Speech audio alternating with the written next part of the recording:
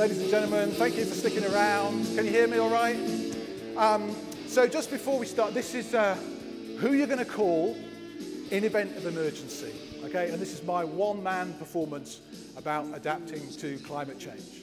Okay, and I'm a bit intimidated by all you climate scientists. Okay, so I just need to make clear that I'm not a scientist, and this isn't about science. It's about the human aspects of building resilience to climate change. Okay, and the first thing to remember about that is that no one can act alone on climate change. Okay, to build resilience to what's coming, we're going to need a coalition of the willing. So I'm hoping that from time to time during the performance, some of you will be willing to help me out a bit. Okay, now don't worry, I'm not going to ask anybody to do anything embarrassing. Okay, it's me that's going to embarrass myself. All right, but we just need to play a couple of games, paint a couple of stage pictures, that sort of thing. Okay, so hopefully when I call for help, some of you will jump in, because if you don't, this will be quite a short performance. Okay, great. Just talk amongst yourselves for a minute. I'll be with you in a sec. Thank you.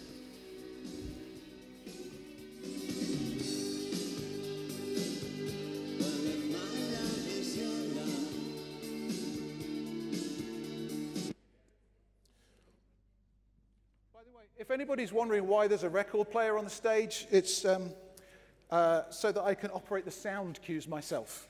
It gives me the illusion that I'm in control of the situation.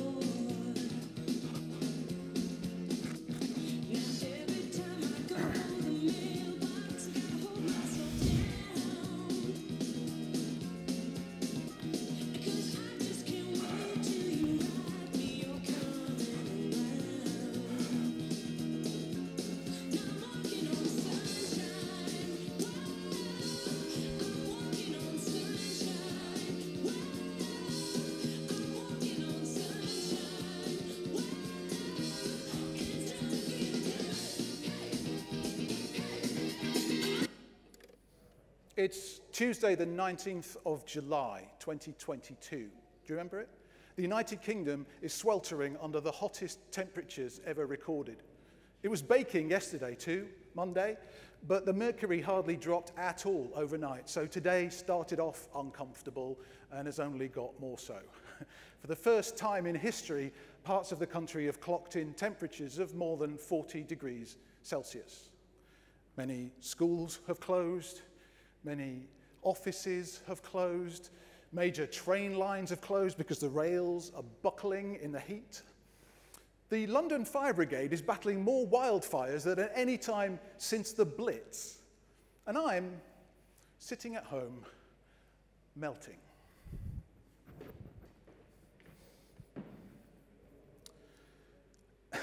I'm one of the lucky ones because I can at least work from home, but I can't focus on anything because, well, I just feel clammy in the heat. I decided to try and figure out which is the coolest spot in the house.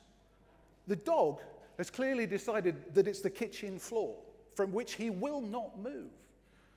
But he looks hopelessly pathetic, and his little rib cage keeps lurching in and out as he pants for breath. Unable to settle, I go to my record player and I put on Katrina and the Waves' classic single, "I'm Walking on Sunshine, woohoo!" And don't it feel good? Nobody else in the house thinks this is funny, and I'm politely asked to turn it off.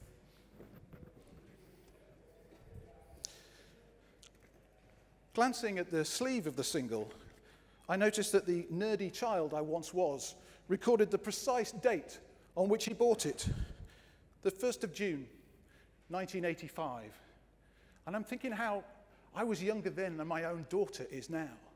And I'm remembering how growing up in Sheffield, it used to be a regular thing in winter to get snow so deep you had to wade through it.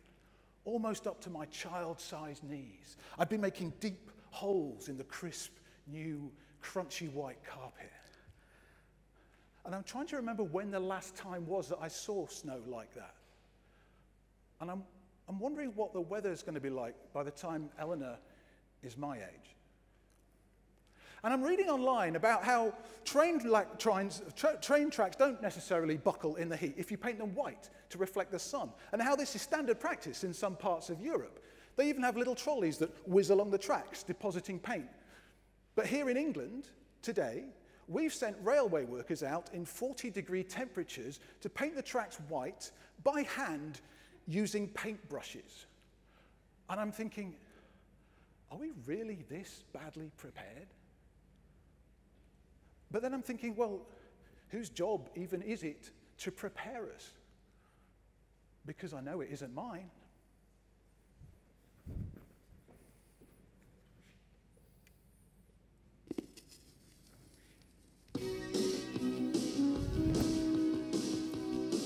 Stephen, could I ask you just to reach in this bucket and see what you can find?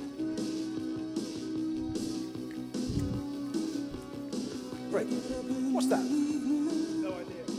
A parcel. What can you do with a parcel and some music? Pass the parcel. On you go. Yeah, oh, it's leaking sand. Look, okay. Keep you going. Yep.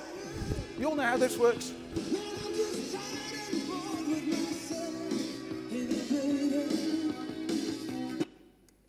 Who's got the parcel? Aleka.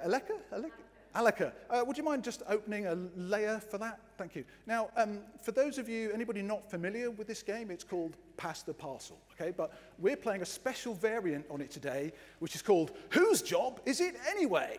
Okay? What does it say on your lanyard there? Parliament. Marvellous. Would you mind, Aleka, playing Parliament for us? You don't need any particular skills for this role. You just need to be able to answer yes, no, or I don't know to any question that you might be asked. Do you think you could manage that? Yeah. Okay, great. And would you mind taking your parliamentary seat just here? Great. Pass the parcel on, yeah, before you go. That's great, thank you. Just here? Brilliant. So, yeah, just to reiterate, yes, no, or I don't know, or you can say anything you like. Okay.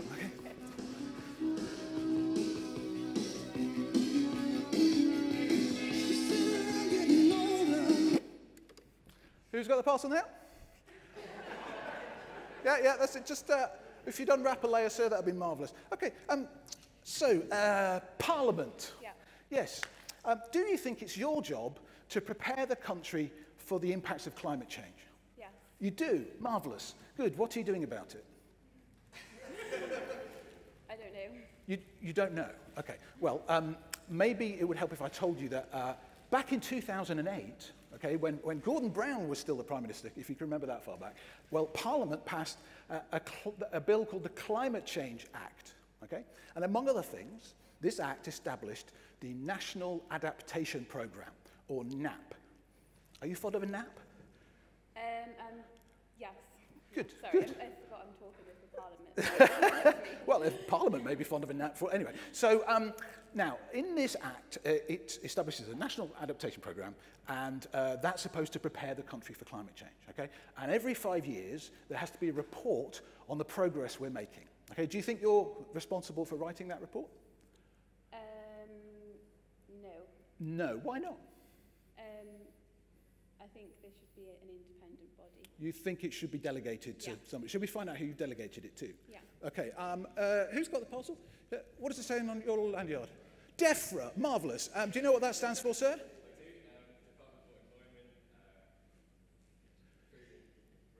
Yeah, it says it in small print on the back. So, yeah, would you mind coming and taking a seat next to Parliament for me, sir? That would be marvellous. Just keep the parcel going, if you would. Just here, marvellous. What's your name, sir? Woodford. Now you're definite, okay? So you can say yes, no, I don't know, or anything else you like, okay?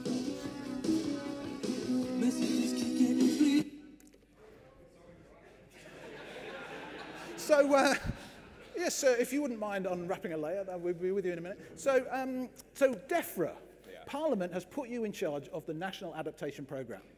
Why do you think that is? It seems like it's a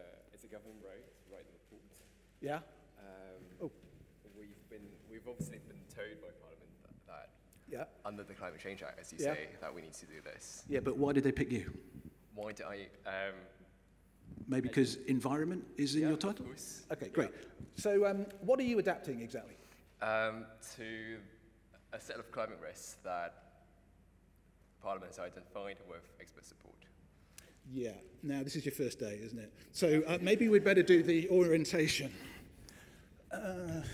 Okay, so this is from the last NAP report. Actually, it was 2018. There's another one due this year, but for now, this is what we're working with. Okay, so it says, we have set out approaches to developing greater ecological resilience on land and in lakes and in rivers. Sound good to you? Yeah. Yeah, okay. Protecting important wildlife habitats, increasing and improving our management of the seas. How do you feel about managing the sea? Challenging to us. Yes, yeah. That's fair. Yeah, okay. So you're doing sort of environmentally things, yeah? But Defra, what I really want to know is, whose job was it to think about painting the railway tracks white before the heatwave happened? Well, it should have been us, I suppose. It should have been you, Yeah. but it wasn't? But it wasn't.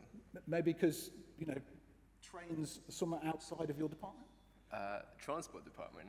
Ah, yeah, but you're in charge of the National Adaptation Programme. That's true. So we would request the Transport Department to lean into. Excuse me. Okay. I'm sensing a certain lack of joined-up thinking in central government about this. Okay, let's see who else. No, but that's all right, because it says here, look, adapting to our changing climate cannot be done by government alone. That's conveniently. True. So maybe we better see who else can help. Definitely. Yeah. Who are you, sir? Well, local authority. You're a local authority. Fantastic. Would you mind coming and taking this seat for me, please? Did we pass the parcel on? That's my seat. There we go. Marvellous. Right, thank you for joining us. So if you can say anything you want, but if you say yes, no, or I don't know as a default, that's great. Okay. If you wouldn't mind just unwrapping a layer, that would be fantastic. Thank you. So you're a local authority, sir? Yes. So that means you're a city council or a regional council or something like that? Yes. Do you want to pick one? Norwich. Norwich City Council. A fine city, I believe. Right, Yes. Okay. So now it says here in the National Adaptation Programme that many climate risks are relevant to the responsibilities and functioning of local government. How do you feel about that? Apprehensive. Okay. And what are you going to do about it? Don't know. Well, fortunately for you, DEFRA doesn't actually expect you to do anything in particular about it. It says here, the Secretary of State does not intend to direct organisations to report. Government considers that a voluntary reporting process is the most constructive and collaborative approach. Okay. Now, bearing in mind that you're a little short-staffed at the moment because you've taken a 37% cut to your core funding over the last decade, hasn't it, Parliament? Yeah. What kind of a priority do you think you're going to place on writing voluntary reports? We've got social care to do. Yeah, and emptying bins. Yeah, all this other stuff. We'll get round to it. Okay. Maybe we better see who else can help. Who are you, sir?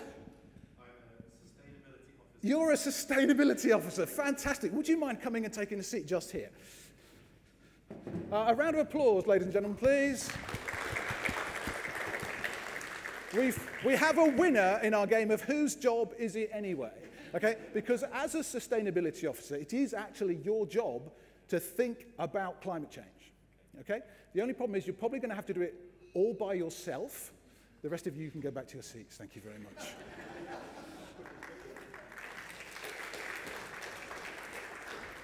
So yeah, as a sustainability officer, you're probably in a team of 1 or 2 for your whole organisation. So Leeds teaching hospitals, for example. From a staff of 20,000 people, there's basically 1 of you. Okay, so it can feel a little isolating. Okay. Would you mind reaching in here and see what you can find, sir? Yeah. Great. How do you imagine that feels? to be the one person in your whole organisation who's been tasked with saving the planet? It's too much responsibility for one man, I would say. Too much just for you? Yeah. Yeah, it's a bit daunting, isn't it? Yeah. Yeah. I got really interested in that question, in how it feels. And so I started talking to sustainability officers about that. And I even met one, let's call him Ben, who he started a network group for other people in similar jobs in other organizations, so that they could talk to each other about appropriate responses to climate risk, and just so they'd have someone to talk to. Where is the parcel now? Would you mind opening it up, sir? So inside here, we've got a bunch more lanyards with the names of people in Ben's support network. In fact, I think Ben is on there, isn't he? Could you give me Ben? Great, thank you. And if you could just pass the others round to anybody who feels that they would like to support Ben. Don't worry, you don't have to come on stage because it's a remote network. They meet online, okay? But just anybody who'd like to be supportive, that would be fantastic. Okay, thank you. Your support would be greatly appreciated. So, yeah. So I asked, actually, do you want to play Ben or would you rather I did? Do you want to do Ben? Okay, sure. Do you want to give me that? Yeah. Okay, you can go sit down again.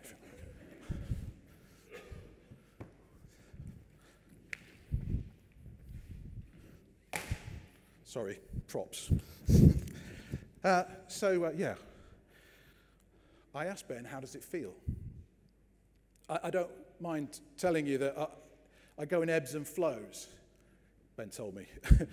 I've been through early waves of climate anxiety and distress and come out the other side, but, well, anybody who's ever really looked at these issues is always in something of a revolving door, emotionally speaking, because, well, it is scary at the end of the day.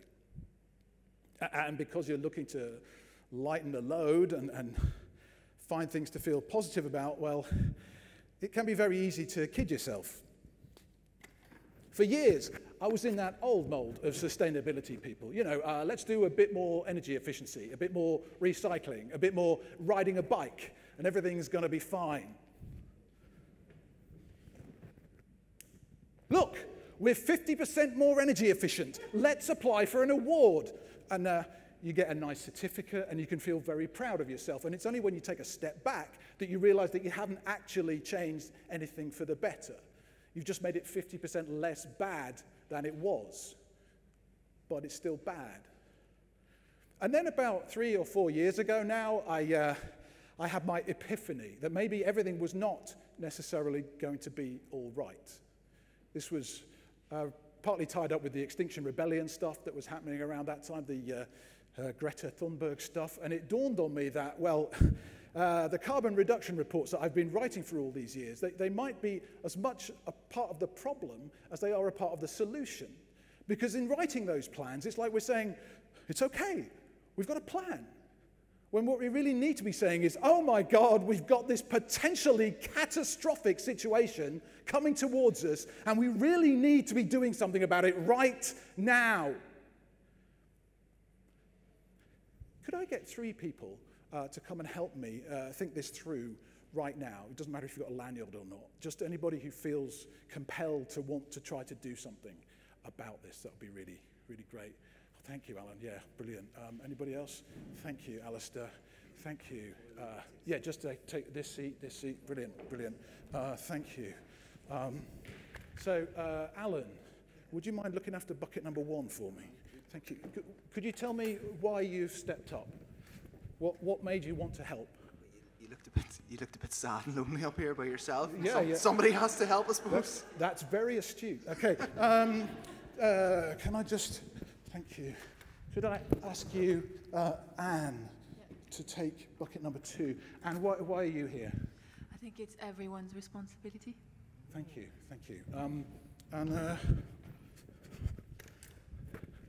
Alistair, do you want to add anything to that? What made you sit up here? Well, you've got to do something, haven't you? Yeah, so holding a bucket is fine. Yeah. So, Ben told me that when he talks about climate risks, he tends to sort them into 3 buckets. That was the word he used. I may have taken it a bit too literally. So in this first bucket, we've got extreme weather disruption events happening locally to you. So that's storms, heat waves, wildfires, floods.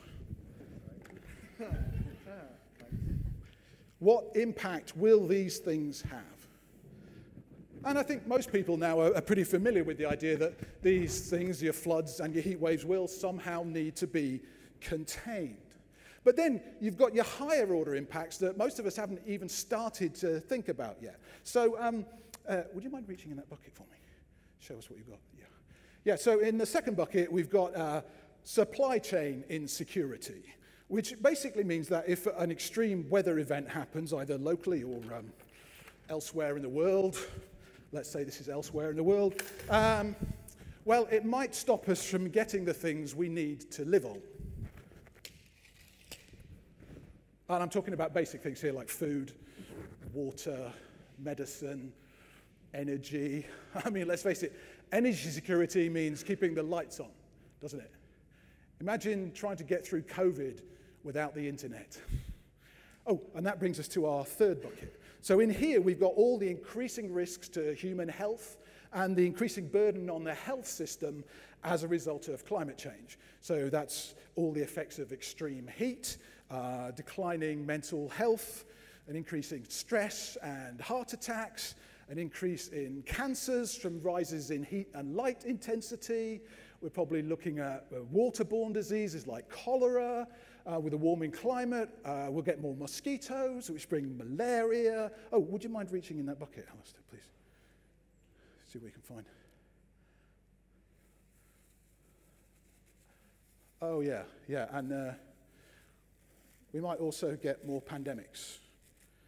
Yeah, the emergence of novel viruses was predicted as a consequence of climate change even before COVID-19. So something like that, or worse, will almost certainly happen again. These problems are not going away.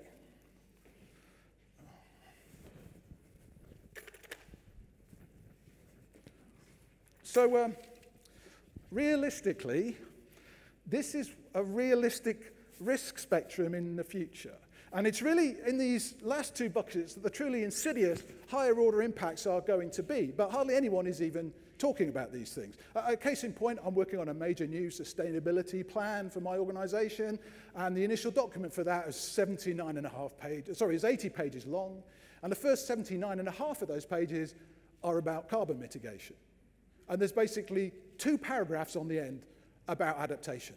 So it's like, yeah, we need to think about this too. So it can get pretty heavy on your shoulders, living with this knowledge day in, day out. I mean, it's your job, but it's always been difficult. How are we doing? Is everyone okay? Okay, thanks.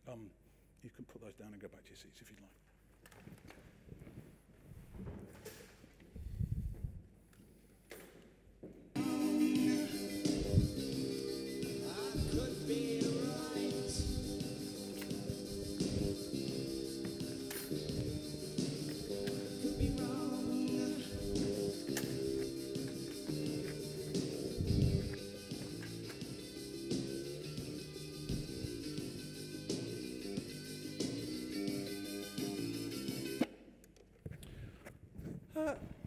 Kate, do you mind if I ask a question? Is that a yes? No. If there's something strange in your neighbourhood, who are you going to call? Not the Ghostbusters. Okay. If there's something weird and it don't look good, who are you going to call? The sustainability officer. The sustainability. Good choice. Good choice. Marion, if your house is burning down, who are you going to call? Fire brigade. Okay. Good. Do you think that's likely to happen? Hopefully not. Hopefully not. Okay. Are you insured against your house burning down? Absolutely, yeah. Great. Are you insured against climate risks? No. No. Okay. Do you think climate change is happening? Yes. Okay, so to review, you're insured against things that you don't think are likely to happen, but not against clear and present threats. Is that about right? Yes. Yeah, okay. Melina, if your local council declares a climate emergency, who are you going to call? I don't know. Where's Sammy? Where's Sammy? Are you? Ah, marvellous. Sammy, you work for Leeds City Council as a flood risk manager. Is that okay? Yeah. Great. Do you remember which bucket we put floods in? Well done. 1.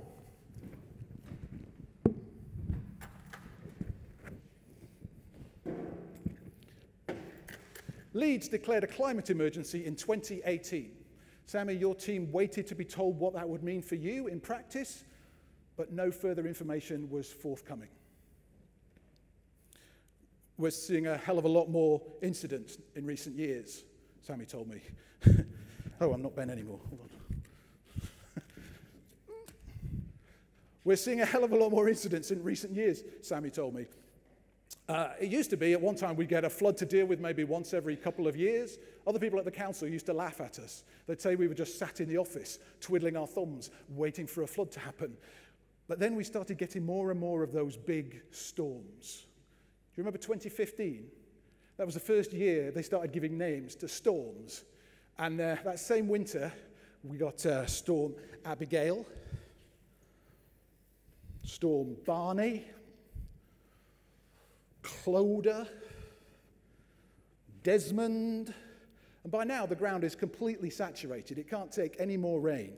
And then Storm Eva came to visit for Christmas, and that was the storm that broke the camel's back. The rain had nowhere to go but into the river, and then the river went everywhere. The flooding across Leeds was the worst we've ever seen that Christmas. Since then, we've completed some major flood defence works on the River Aire, so that should help to mitigate that particular problem. But, well, just in the last couple of years, the weather seems to have changed again, and now we're getting more and more of a problem with surface water flooding. Let me explain. So, my team, Sammy told me, my team, we basically investigate all flooding in Leeds, near enough, with the flood detectives, the ghostbusters of unexplained flood phenomena. If an incident occurs, we'll go out there, we'll try and figure out what's happened, what's gone wrong, we'll probably make an emergency repair. Well, but as investigators, it can get very frustrating because a lot of the time there's absolutely nothing you can do to stop exactly the same thing from happening all over again in exactly the same place. See, the drainage systems, the sewers under the streets, right, they're basically Victorian. Okay, so to begin with, there was plenty of capacity in this system because the Victorians over-engineered everything, didn't they? But then, well, then the city kept growing. And I don't just mean outwards. Just think of all those people turning 3-bedroom houses into 5-bedroom houses or whatever. There's parts of Leeds where the population has grown by 35% with hardly any new homes being built, just from infill development.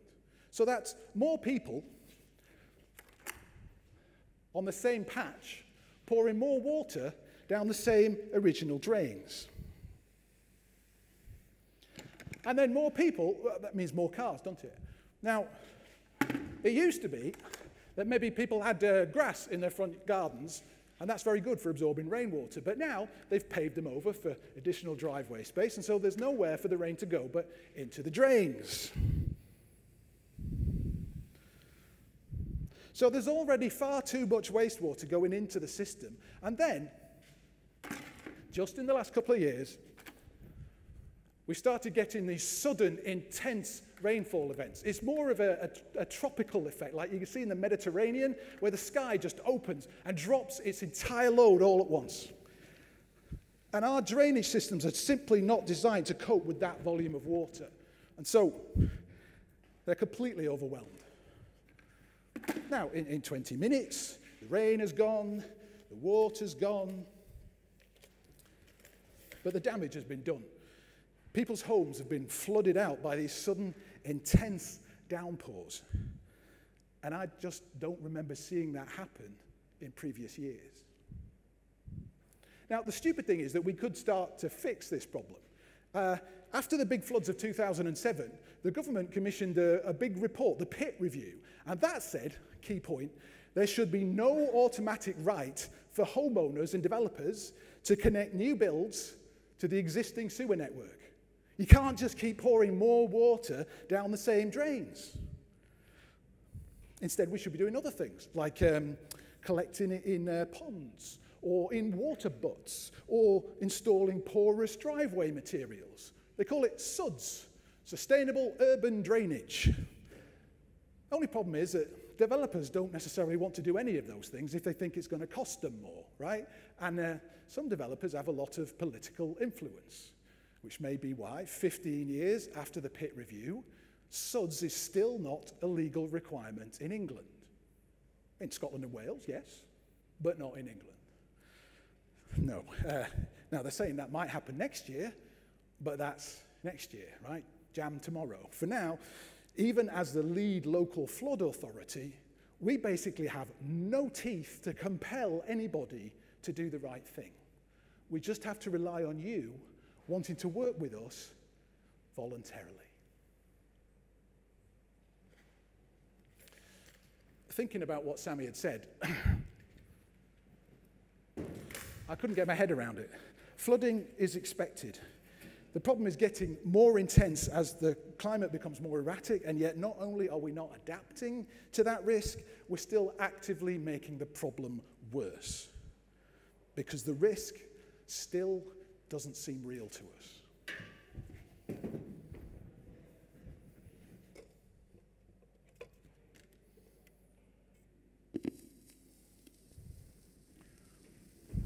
Sammy, could I get you to come and help clean up your mess, please?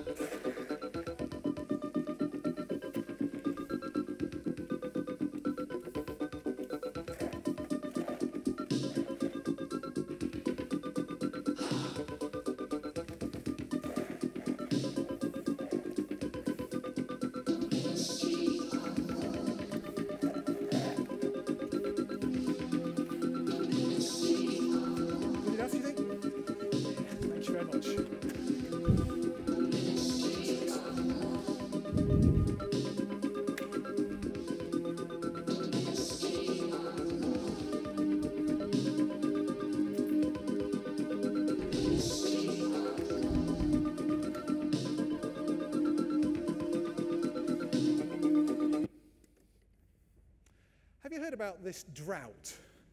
You know, the one that was declared across England last summer? Did it cause anybody to reduce their water usage? Flush the toilet less often, maybe? Take shorter showers? Aleka, were you incentivized at all to save water? Yeah. You were? Okay, great. What did they do? Hosepipe ban. Hosepipe ban. Oh, that's an incentive, yeah. Well, bans are always an incentive, aren't they? So, what would you do if one day you turned the tap on and no water came out? Or if you flushed the toilet and nothing went away? I'd probably think what happened and then try and contact someone, like the water body. So you try to do something about it? Yeah. So it's fair to say that your water supply is quite important to you? Yeah. Do you remember which bucket we put supply chain issues in? Well remembered. Okay, so let's say that this bucket is the water that's coming out at the end of our supply chain. So this is the water in your taps at home, and you can, wash your hands in it. And let's say that this bucket here, as we've established, is the water that's falling out of the sky and flowing down rivers and down drains. Okay, so how are we going to get this water from A to B? Could I get some people to help me with the infrastructure here, please? Who'd like to be a water engineer? Okay, great. Thank you, sir.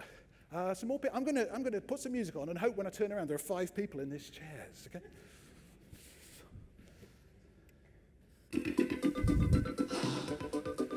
Have a seat. Thank you.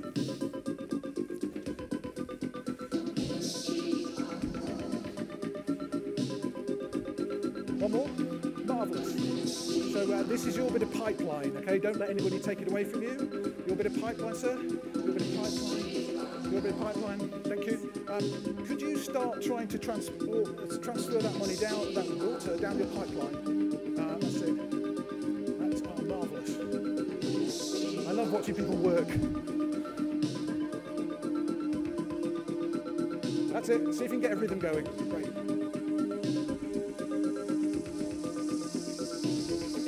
Yeah, keep it going. Great. So now,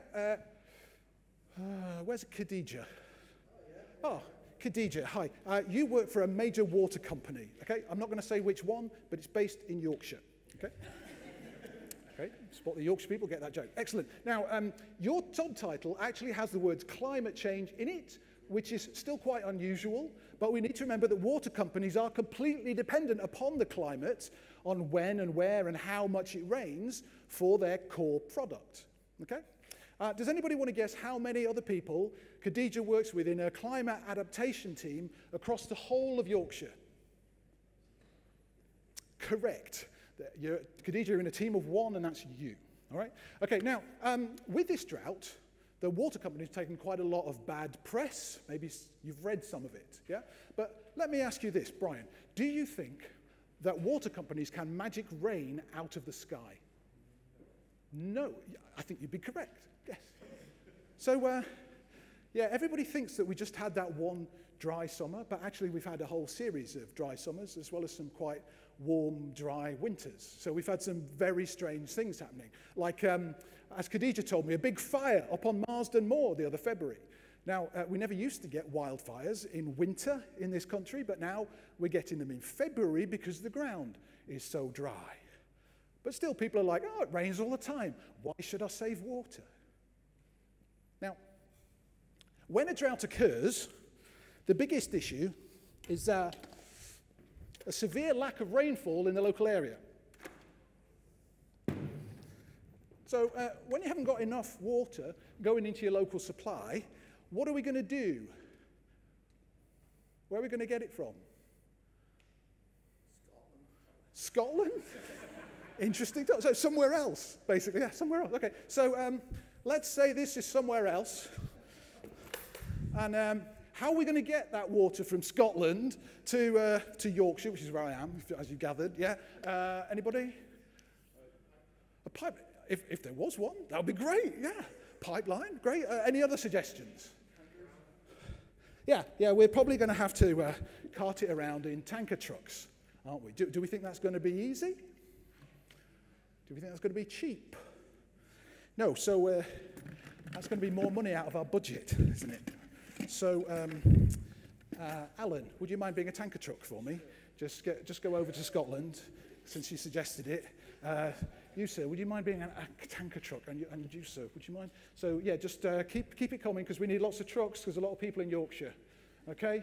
Marvellous. Great. Yeah, well, they're running low, for sure. Okay. I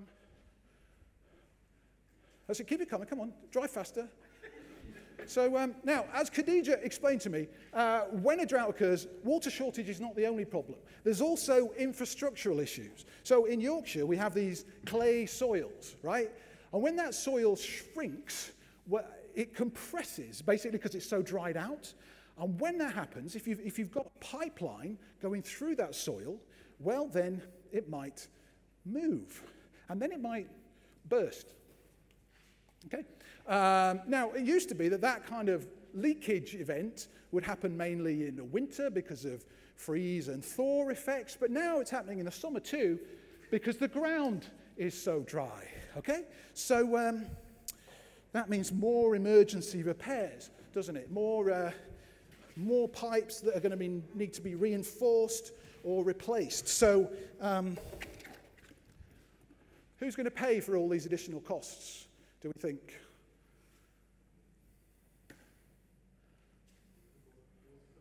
Water customers, well, no, actually, there's this regulator called Ofwat, and they're very, very strict about water companies putting their prices up. So you might not notice much effect in your bill. You might notice a different taste of water if it's coming from Scotland, but probably tastes nicer, to be honest. But no, any other suggestions? Government? No, the whole point of privatisation. The government's not responsible, is it? Anybody else? We're probably going to have to go to the banks, aren't we? So here it is. The white heat of capital, okay?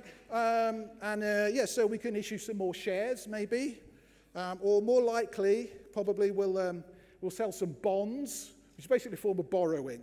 All right, so, and in the short term, that means that our water company is going to be more liquid. Get it? And that means that we can repair our broken pipelines, and that one too, and everything will keep moving, right? But then, in the longer term, those lenders are going to want their money back, aren't they? And they're probably going to want it back with interest. So when you've not got enough money going into the emergency repair budget, what do you think is going to happen? Keep the pipeline going, come on. What's going to happen? Yeah, absolutely. Yeah, what's going to happen? Well, we're going to get more pipe leakage, aren't we? And maybe more sewage discharge into rivers. In fact, more of the sort of thing that you might have been reading about. But don't worry, for now, there's still water coming out of your taps at home, isn't there? So there's no emergency here. No, nobody is going to have to bail anybody out. You guys have done a marvellous job. Thank you very much. You can take your seats.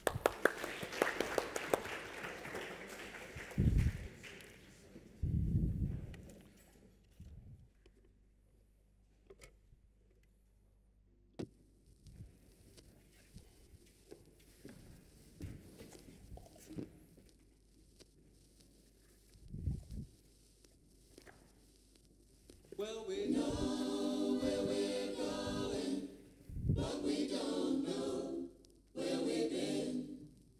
And we know what we're knowing, but we can't say what we've seen. And we're not little children, and we know what we want, and the future is certain. Give us time to work it out.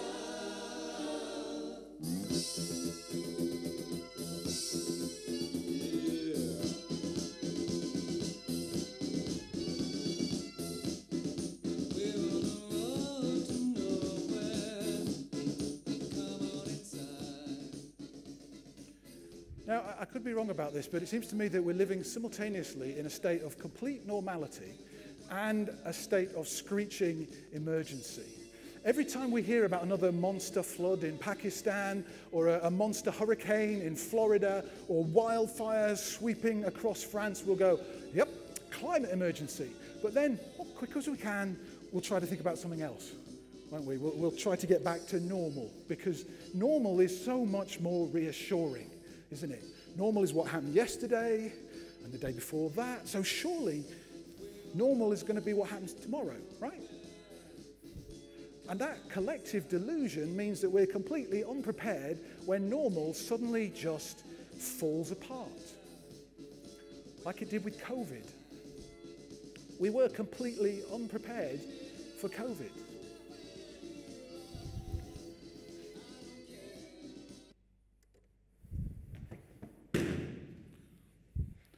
You remember this bucket? The health bucket. Where's Alexis?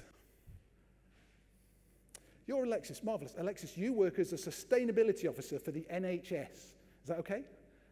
Yeah, it's a job you sort of fell into by accident because you lost your job in the financial crash in 2008, so you were working for a temping agency, okay? One day they called you up and they said, do you know anything about carbon, Alexis? And Alexis was like, what's carbon? And they go, can you write a carbon management plan? And she's like, okay. And so, still as a temp, Alexis writes the first decarbonisation plan for Yorkshire's ambulance service. And she's still there today, fully employed, Does anybody want to guess how many other sustainability staff there are among the 6,500 people who work for Yorkshire Water, for the Yorkshire Ambulance Service? There's some zeros. Yeah. You're still the only one, Alexis, yeah. So it can get a little bit hard work trying to engage other people with these issues, you know, in a 10-second lift conversation that you might get with senior managers. But then, COVID happened. Can I borrow your lanyard?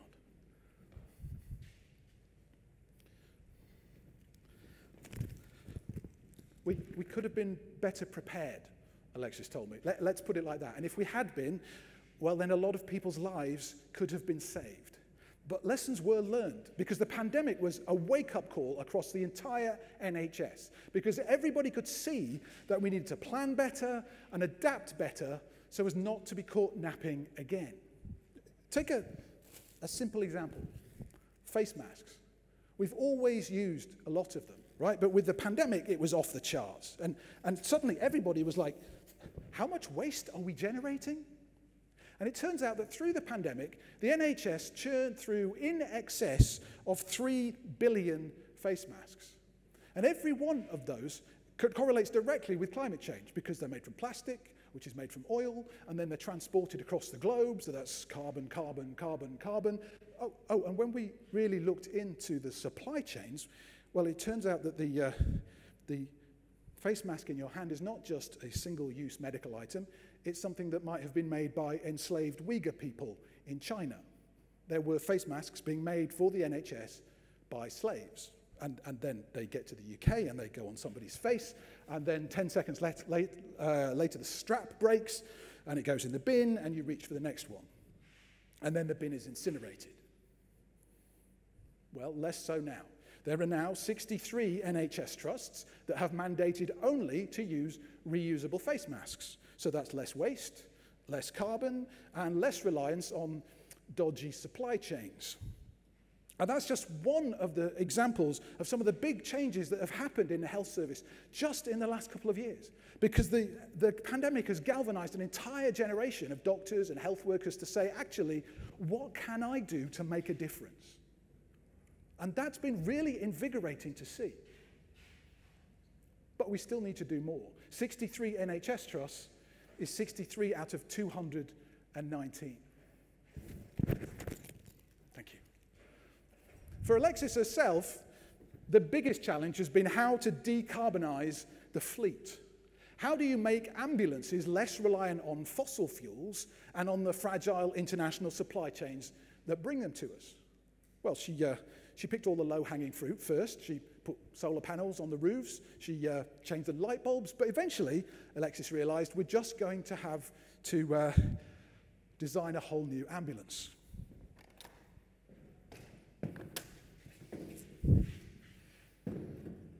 Could I get somebody to drive my ambulance for me, please? You just need to hold an imaginary steering wheel. Marvelous, thank you. And could we get a couple of paramedics to look heroic? You know you want to. Paramedics, anybody? Come on. Thank you, sir. Thank you. We've got extra people. Great. And so one of you can be the patient. Who wants to be sick? You want to be sick? Marvelous. So paramedics here. Marvelous. And you're the patient. Okay, just if you could just drape yourself across that. That's the bed. Okay, look sick. Could you minister to her, please? She's direly, so it's an emergency. Would you? Okay, great.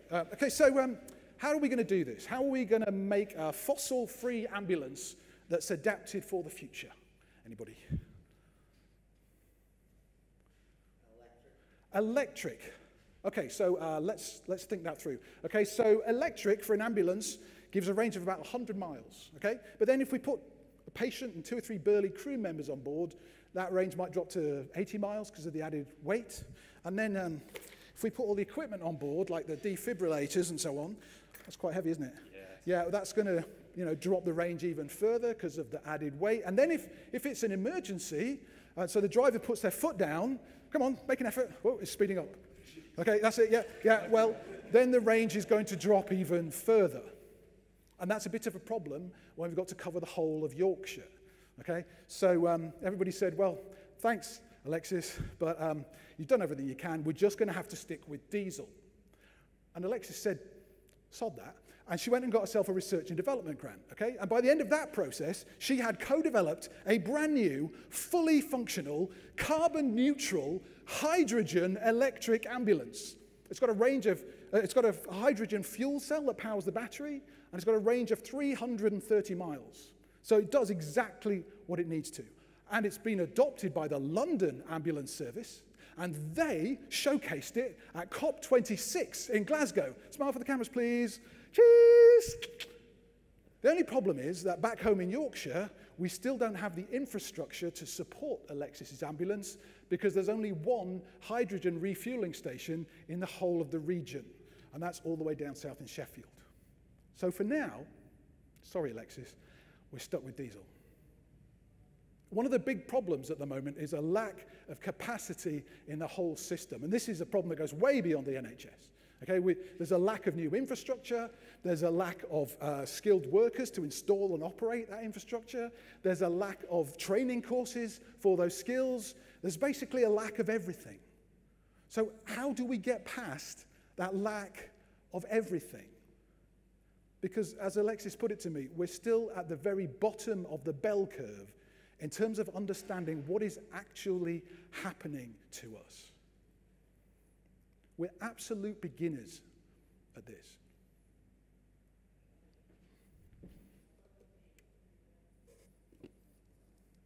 Oh, wrong one.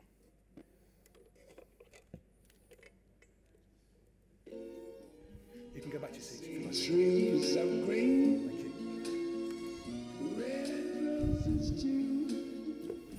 I see them bloom for me and you, and I think to myself, what a wonderful world.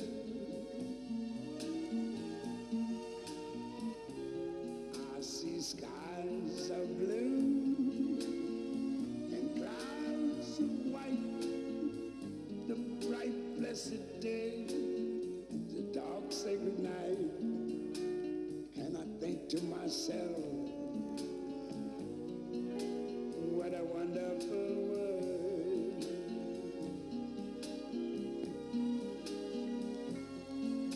The colors of the rainbow, so pretty in the sky, are also on the faces of people going by. I see friends shaking hands, saying, how do you do? They're really saying, I love you. I hear babies cry. I watch them grow. They'll learn much more than I'll never know. And I think to myself, what a wonderful world.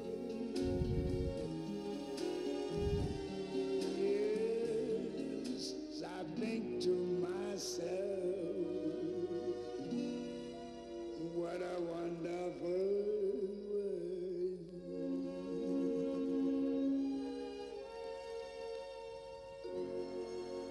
Ooh, yeah.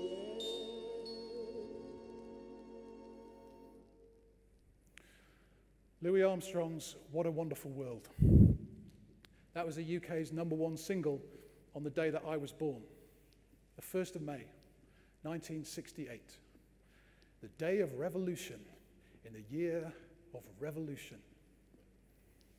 Seems like today we need about 45 revolutions per minute. But I keep coming back to something that Ben said to me. He said, it might seem like pie in the sky to imagine that we can change this whole broken system, but that's where I find a kind of hope, by trying to get people to think about how we could do that.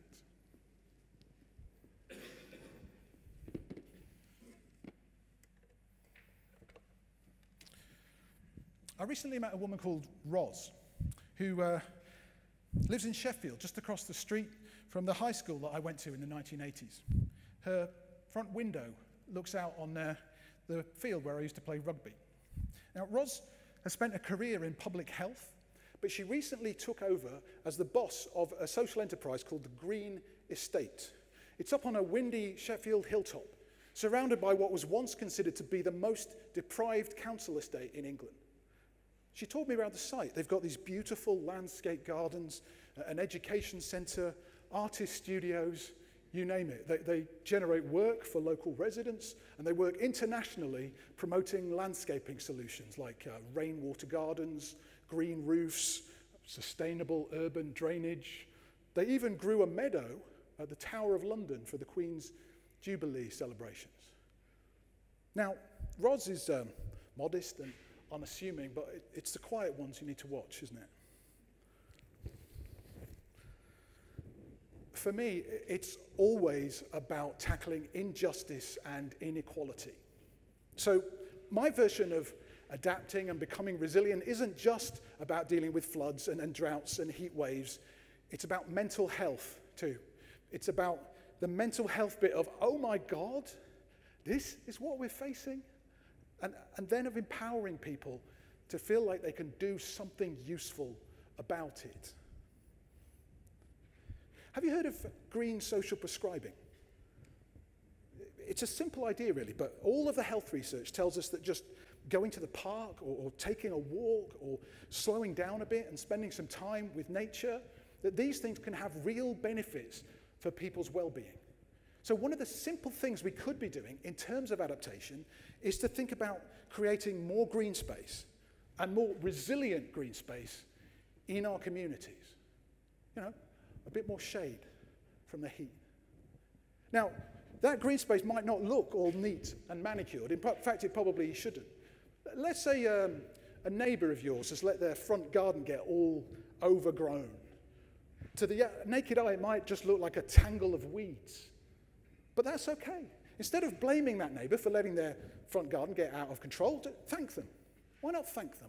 Thank you for not paving over your yard for an Audi. Thank you for creating a habitat for insects and butterflies and doing your bit for biodiversity. Now, there might be all kinds of personal reasons why that neighbour just can't cope with gardening at the moment. So why not help them out a bit? You don't have to do much. Just trim around the edges of the tangle so that it looks intentional, it looks framed, and then maybe put up a sign for passers-by. This is for the earth. Or, let's say, a tree, an old tree finally gives up the ghost and blows over in the grounds of your local school. Great. Leave it there. Let that tree decompose and watch what happens in and around it. Because in its death, that tree is providing new life for all kinds of things. Your kids could have lessons around that tree and learn all kinds of things. And actually, every one of us needs to learn that nature is not just some, pretty add-on to our neatly ordered lives. It's not just some feel-good factor. We're a part of nature. We're a part of that cycle of life and death, of unmaking and remaking. And we're going to need to understand that and work with it in the years ahead. We need to build community in the belly of our dying tree. We need to create a sense of belonging and a sense that we can make necessary changes right here where we live. Because we've got it all wrong at the moment. The power is in all the wrong places and far too far away. But my plea is that we take a different approach to hierarchy, right? And we turn it on its head. And we say, look, we are a group of human beings who live together in this place. And together we've got all kinds of expertise and insights and assets, whether you're in a formal position of power or whether you're a volunteer or a teacher or a mom. And together, by pooling those resources, we could be collectively powerful. And we're going to need to do something, right? The timescale is against us. But COVID-19 showed us that we can adapt quickly. We had to, and we did. So how do we create the conditions where people understand that it's that urgent?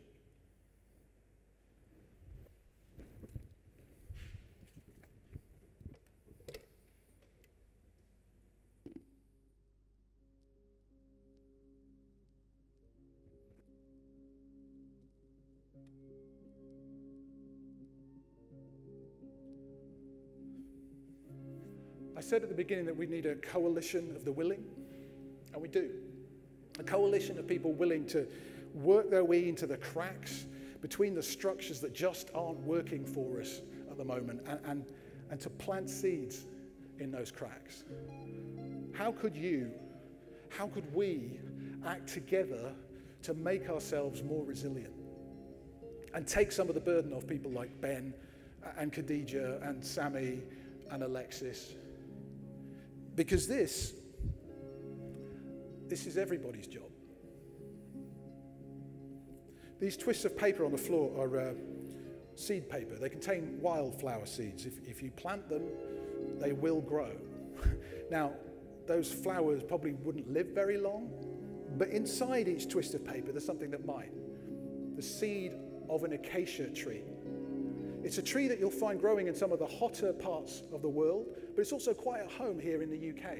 So in a moment, I'd like to invite anybody who'd like to come and take one of these seeds and take it home and maybe plant it in a pot on your windowsill and nurture it with your hopes for the future.